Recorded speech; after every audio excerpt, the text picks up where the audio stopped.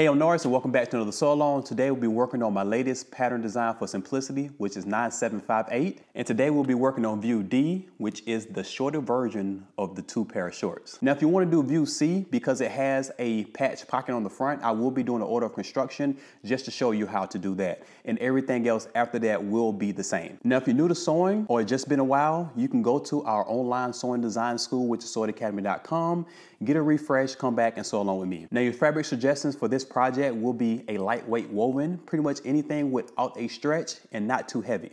All other fabric suggestions and notions will be on the back of the envelope. All right, grab your fabric and all your supplies and let's get started. Okay, so we're gonna start with our back pattern piece, which is pattern piece number 14, and our back pocket piece, which is pattern piece number 15. Now you should have two dots indicating on your right back where you put your back pocket, okay? So we're gonna focus on the back pocket first. Now, you have a couple of options. With the right side facing up, you can turn under a 1/4 inch and press, and then at your fold line, you can fold that back, just like this, okay? Or you can just serge the top and fold back the entire top where the fold line is. So go ahead and make up your mind whether you want to serge the top or fold under. I'm going to turn under a 1/4 inch on mine and then just turn down where that fold line is. So now we're going to head to the machine. We're going to stitch using 5/8 of an inch, starting at the top, going all the way down to the bottom, pivoting, and then up the other side where this side should be the same as the other side.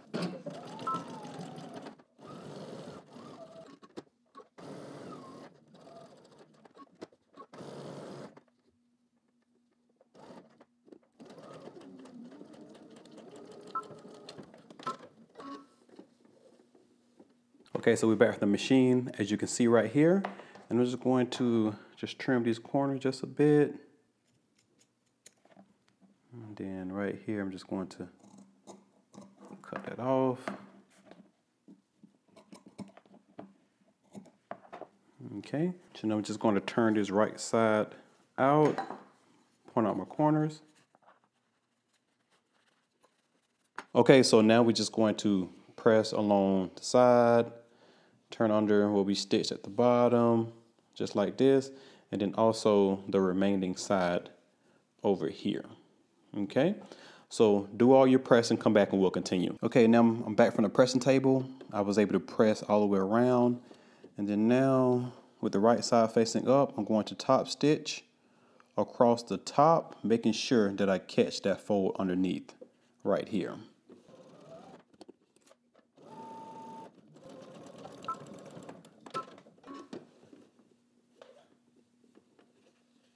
Okay, now that I'm back from the machine, I'm gonna go ahead and place this where my markings are, just like that.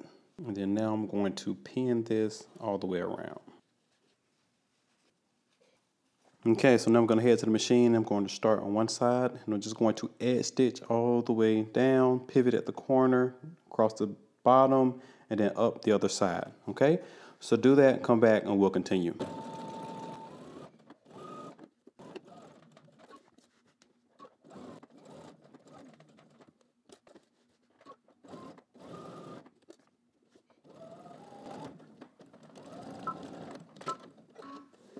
Okay, so as you can see, we have our patch pocket stitched onto our right back piece. And then now we're just gonna grab pattern piece number 12, which is our front.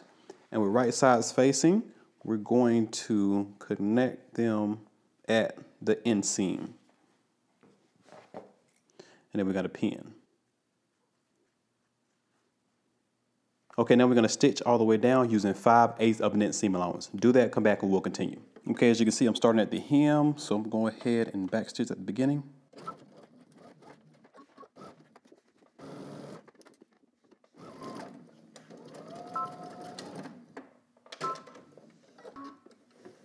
Okay, so I'm back from the machine, and you're going to do your other back and front the same exact way.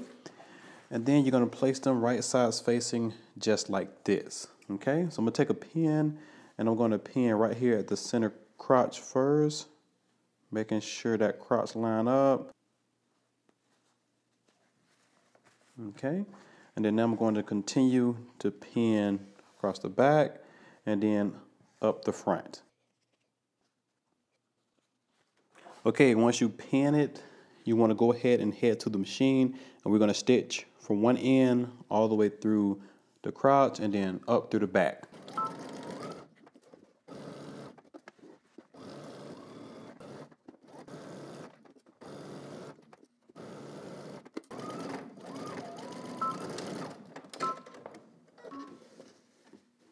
Okay, so I'm back from the machine. I finished off my seam here with 5/8 of an inch seam allowance. And then I finished off that seam with a serge. You could do a zigzag stitch to finish your seam if you want to. And then also you just want to press that to one side. Turn them so you can see the shorts. Now let's go ahead and attach the pockets. So I'm just going to start with the front first. So I'm gonna put the back down. And I'm just going to line up my notch and pin.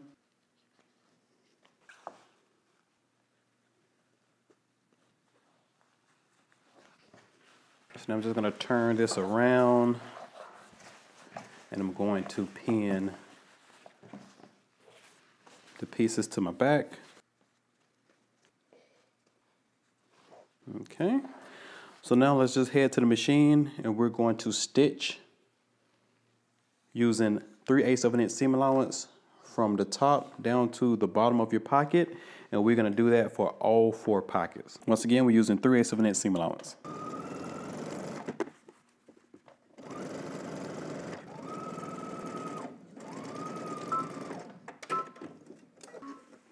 Okay, so now you want to do your 3 remaining pockets the same exact way. Okay, so before we continue, if you're doing view C, which is the longer shorts with the patch pocket in the front, what we're going to do is you're just going to take pattern piece number 13 and we're going to turn under the seam allowance, which is 5/8 of an inch. Okay, and then once you do that, we're going to take the raw edge and we're going to fold it into that seam allowance, which is 5/8 of an inch. Basically a double fold, okay? So doing a double fold, and then you on the right side, we're just going to top stitch. And that'll finish off the entrance of the pocket. And then along the long side and then the bottom, we're just gonna turn in the seam allowance, which is 5/8 of an inch. And then we're gonna give that a good press. All right, just like this. And then once you do that, we're just going to basically place it where your markings is, and we're going to add stitch along the side and across the bottom, and we're going to base this side and base that side. Okay, so once you have your patch pocket stitched onto your front piece, the order of construction from here on out is going to be the same. Okay, so moving right along, we're back from the machine and we attached our pockets, and I went ahead and just pressed your seam allowance towards the pocket. And then now we're going to make sure that our pocket seams line up, and then there should be markings. Now I'm going to pin at both of my dots. I have a dot here, and then I'm gonna move down here, making sure my pockets line up. There's a dot down here too, okay? Now this is going to be the entrance of our pocket. So we're going to stitch using 5/8 of an inch seam allowance, starting at the top and stitching down, back stitching, breaking your thread. And then we're going to take our needle out and we're going to place our needle on this dot, back stitch at the beginning, and then we're going to stitch all the way down to the hem. Then after we do that, we're going to come to our pocket bag and we're going to start at the top using 5/8 of an inch seam allowance, and we're going to stitch all the way down until we get here. Okay, so let's head to the machine and stitch this.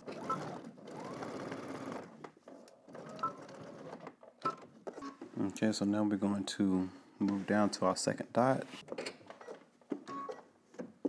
Back to the beginning, also at the end.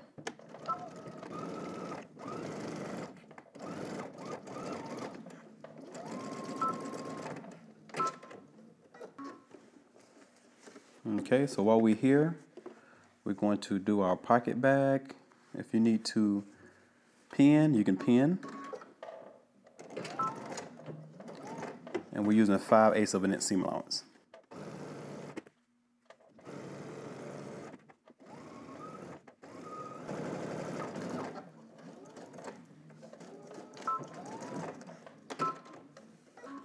Okay, so you're gonna finish your other side the same exact way. All right, as you can see, I went ahead and did my stitching. So now I'm going to turn this to the back, and I'm just going to clip into my back seam. So we're not doing the front, just the back. And we're just going to just do a little slit to my stitching, to my seam, but not through it, just to open that up, because we're gonna be rolling the pocket back to the front, okay? And then the same thing on this side. Okay, we're just gonna press that open. And then now what I'm going to do is we're gonna fold that pocket back to the front. So your front, so I know my back is here because the pocket is there. I'm going to pin first. Okay. So now just head to your machine, and we're just gonna base across the top. All right, just to keep this pocket back towards the front. Okay, so we're back from the machine, and now I'm just gonna go ahead and turn my shorts right side out. Okay, and I'm gonna put this to the side for just a moment, and we're gonna work on our waistbands. Now this is pattern piece number 16. You're supposed to cut 2 of these out of your fabric, and 1 we have buttonholes, okay? So on the back, you wanna make sure you stabilize your fabric with interfacing for the buttonholes, okay? So let's go ahead and do our buttonholes. Okay, you wanna make sure you switch out your presser foot for your buttonhole foot, and follow your machine manual on how to make your buttonholes.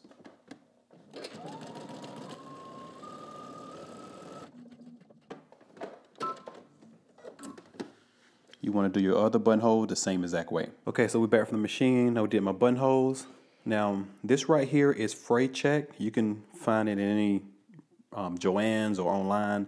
Now, this right here secures the buttonhole after you cut it. Now, you just want to apply a little bit right in the middle. And then also put a little bit on the back too.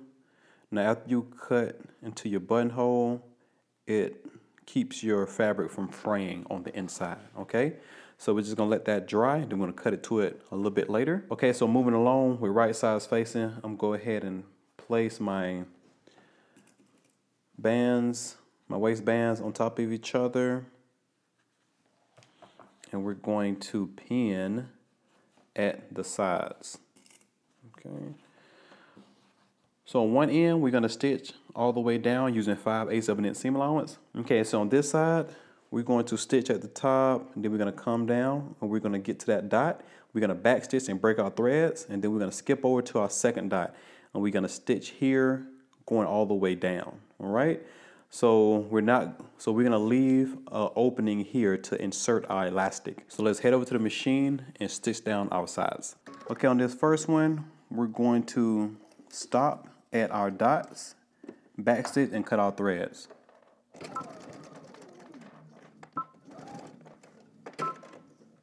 Okay, so now I'm gonna move over to that second dot.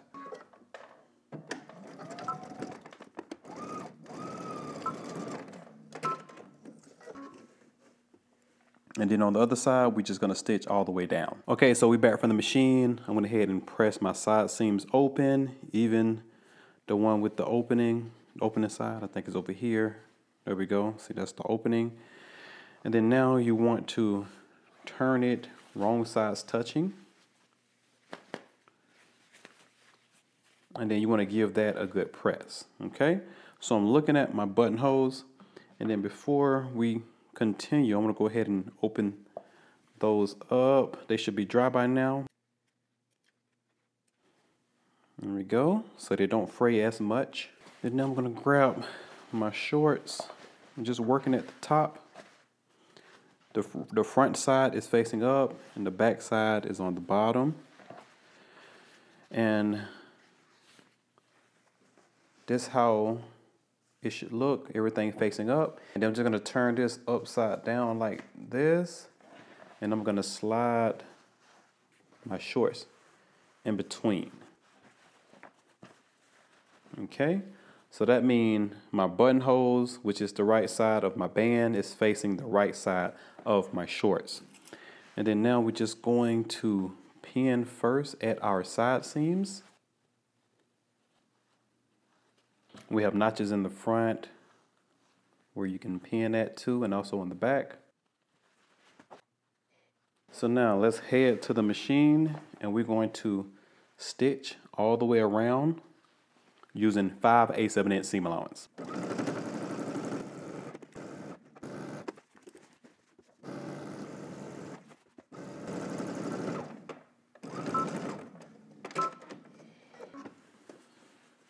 Okay, so while we're here, I'm going to go ahead and push my seam allowance facing down so I won't stitch it, and I'm going to stitch 1/4 inch away from the seam.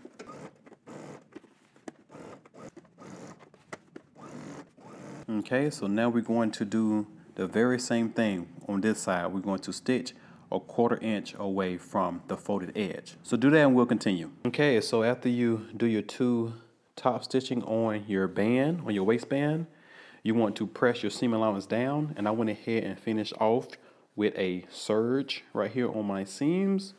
If you don't have a serger, you can do a zigzag stitch to secure your ends. And then now we're just going to go ahead and insert our elastic. Now you just want to get 1 inch elastic, take it around your waist, and once you have it comfortable or around your waist, not too tight but not too loose, you want to cut there. And then now I'm just going to go ahead and grab a safety pin, and we're going to insert it through that opening that we have right here.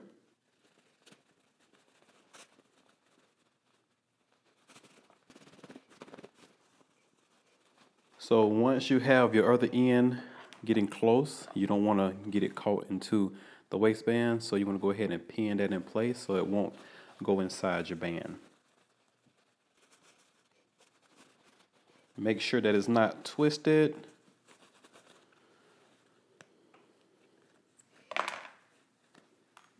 Okay, so we're just going to pull it out just a little bit. So now we're just going to overlap it like this. I'm going to head to the machine. We're just going to do a couple zigzag stitch just to secure it. Okay, so you just want to overlap your 1 inch elastic like this, and then we're just going to go back and forth with some zigzag stitches.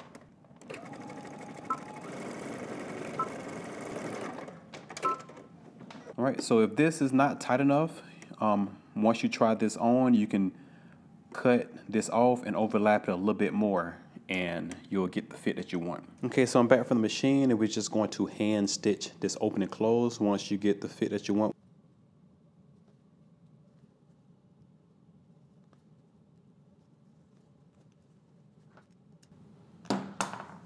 Okay, now that we have that secured, we're gonna go ahead. Okay, now you wanna grab your drawstring or twill tape, and through the buttonholes, I'm just gonna insert it.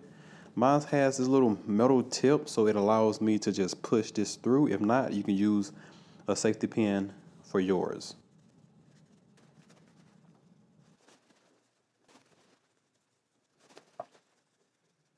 Okay, once you bring it out the other end. Okay, so once we have our drawstring all the way in, only thing left to do is our hem, and you have 1 or 2 ways that you can do it.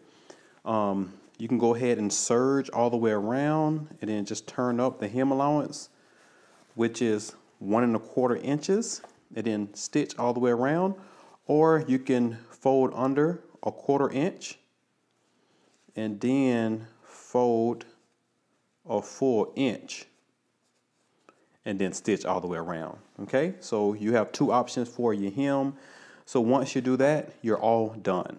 It's your first simplicity pattern under Norris Dent to Ford. Ooh. Bye.